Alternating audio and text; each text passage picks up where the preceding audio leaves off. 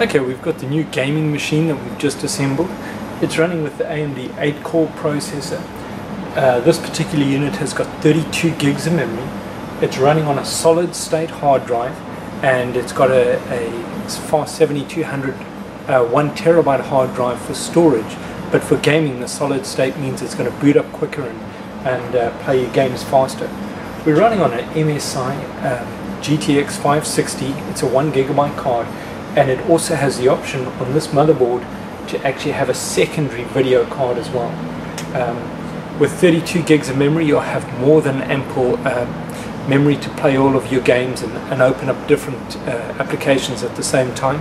And it's got a lot of cooling fans. We've got cooling fans at the top and on the side, and we've added some extra mods with some red lights. So you've got good cooling in the front, again with your red lights, good cooling at the back, at the top, and it's all kitted out with red LED lights.